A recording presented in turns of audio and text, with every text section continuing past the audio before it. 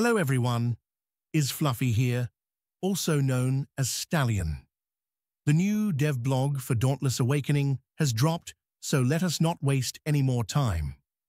Of course, I will be talking about this devblog in my podcast on Saturday as well, so stay tuned. What's coming to Dauntless Awakening? The updates are detailed further into the blog, but to start off here is the quick rundown that they gave us to begin with. Karkonos, our newest behemoth, is coming to Islands events on the new Umbral Hunting Grounds, Twilight's Domain. New weapons and progression. Unique weapons with their own legendary abilities and talents. Weapon swapping swap between weapons for a strategic elemental edge or to do epic swap combos, armor progression, and cells. Update amours will be the centerpiece of your builds, using cells to lock in perks, new Hunt Pass, and Canisters. The Hunt Pass is the core of the new season and includes free pulls from a new cosmetic distribution mechanic. Canisters, new cosmetic sets and bundles. The Deep Sea set and the God Hand armor bundle will be making their debut. Streamlined, questline new and updated quests will introduce all of the new mechanics and make the game more accessible to new players. Improved loadouts. Swap all things cosmetic, including Slayer's appearance and crowns, via loadouts. Elemental status updates. There will now be Radiant and Umbral elemental statuses, and Frost's is getting a tweak. Behemoth reworks. Many behemoths are getting behavioral tweaks, with particularly notable changes to Embermane and Valamir new fauna. 3 new fauna will be added, and fauna drops will now be crucial for crafting supplies. Streamlined buffs. Buffs will be simplified to 6 core categories. Ramsgate updates. Various tweaks are happening in Ramsgate. These are all some very interesting new features, especially the canisters, which were nowhere to be seen in the closed beta. Let us continue. Karkonos, formerly known by its codename Crudge, Dauntless is getting its first new behemoth in a hot minute, built proudly with input from our community.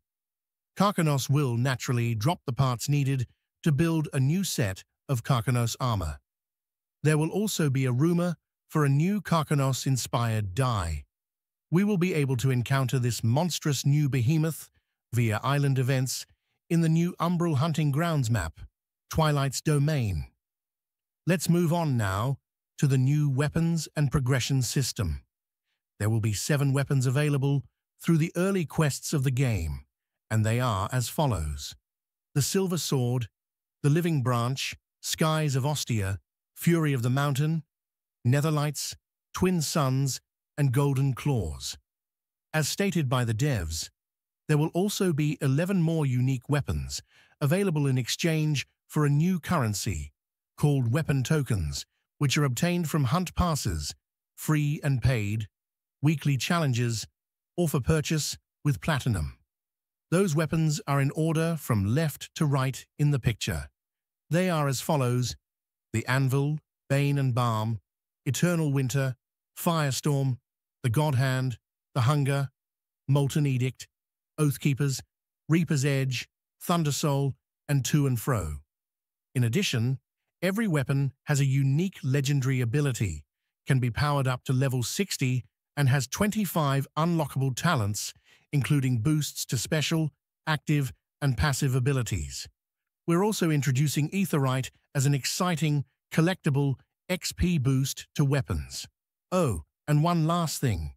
You will be able to equip both a weapon and sub-weapon, with both weapons gaining equal XP.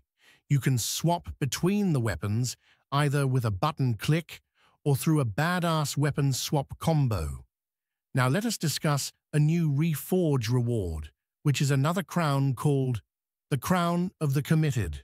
This crown, unlike the previous one, will be awarded to those slayers with 10 Reforges on each weapon category. So it is crucial that you get 10 Reforges on each weapon class if you wish to obtain this magnificent crown. armor progression, and cells. As stated by the devs, armor will be critical to your builds as the main source of buffs and perks, and will be upgradable to level 20. You'll be able to preview the perks that each armor piece can unlock in the new armor crafting screen. And once your armor has crossed the threshold, the perks will activate. Armor will be the only place to use cells, which now serve to support the perk system, helping you lock in perks. Note that once cells are attached to armor, they're locked in. Removing the cell, or swapping in a different one, will destroy the original cell.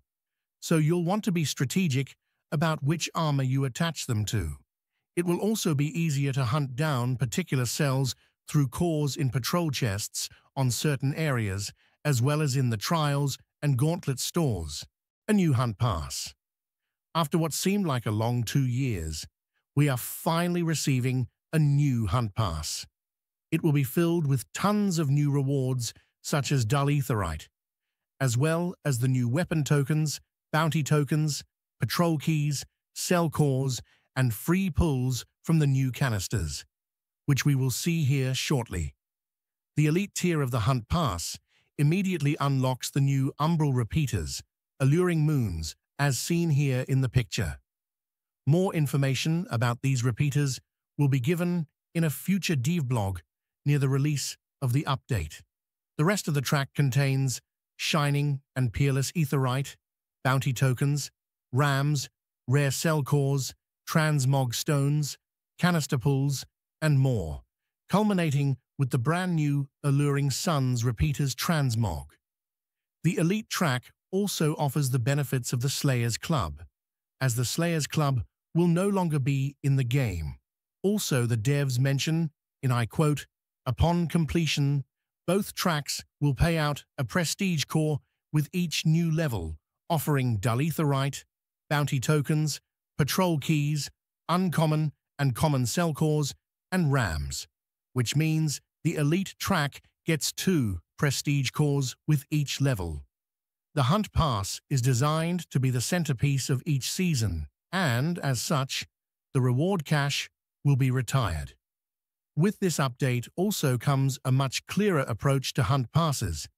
There will be 1 Hunt Pass at a time, ending at the end of each season. With that said, the last thing we want is for anyone to miss out on rewards they could have earned, so any Vault or Event Hunt Passes you have already started or backlogged will automatically credit the full rewards at the start of this new season. Canisters. As introduced earlier, canisters are new to Dauntless as a way to offer cosmetics. There will be 2 types of canisters available during the Dauntless Awakening update drop. One featuring the brand new Deep Sea cosmetic set, the other containing classic Arkslayer cosmetics. Free pulls from these canisters will be available from the Hunt Pass, and additional pulls can be purchased with Platinum. New cosmetics. In addition to the Deep Sea cosmetic set, a new Godhand Armor bundle will be added to the Platinum store for purchase. Main Quest. The main quest line has been better refined to allow newer players to find their way around much easier. Also, all unlocks are now tied to quest lines, meaning you will need to complete quests to unlock weapons and armor, as they are no longer craftable. The Slayer's Path will also be used to unlock buffs and boosts. Returning Slayers will be prompted to complete these new quests to ensure that you have been properly introduced to all of the new mechanics. You'll still have your gear and upgrades, we just want you to know what's going on. The Master Quest line will also be removed for the time being, as it is closely tied to the Reforge system. So, if you're keen to get the Adamant Fistmonk armor set, now's the time to complete that quest. Improved Loadouts. All cosmetics and even your Slayer's appearance will now be able to be saved to Loadouts, allowing you to experiment with drastically different builds and self-expressions with the click of a button. And yes, that does include crowns. Elemental statuses. Radiant and Umbral elements will now be having elemental statuses. They are, as quote, Radiant. If a behemoth does an unstable move, the effect explodes, dealing minimal damage but interrupting the behemoth. If the behemoth doesn't do such a move, the affect deals a small amount of damage as it ends. Umbral. An umbral cyst appears on a random part of the behemoth for 30 seconds. The cyst has 3,000 health, and when hit, deals part damage in an AoE explosion. When destroyed, they explode, dealing umbral and heavy part damage in an AoE. In addition, the frost elemental effect will now freeze the behemoth for 2 seconds, instead of just slowing it down. Behemoth Rework. Both Embermane and Valamir are getting updated moves to make their encounters more exciting, with quite a few other behemoths also getting behavioral updates. New Fauna. The new Fauna, Chaoxes, Vespers, and Orchids will be making their debut as a bigger challenge than you're used to from Fauna. In addition, Fauna drops will now include new parts needed for supply crafting. Streamlined buffs have been simplified to 6 core categories: might, critical, speed, vitality, defense, and endurance. Ramsgate updates. The middleman will be removed for the time being, as well as cell crafting to support the Streamlined cells update. Granny Strega will also be taking over grenade crafting from Admiral Zai. Lastly, Kat has opened up her castle for us to explore, in preparation for an upcoming arrival.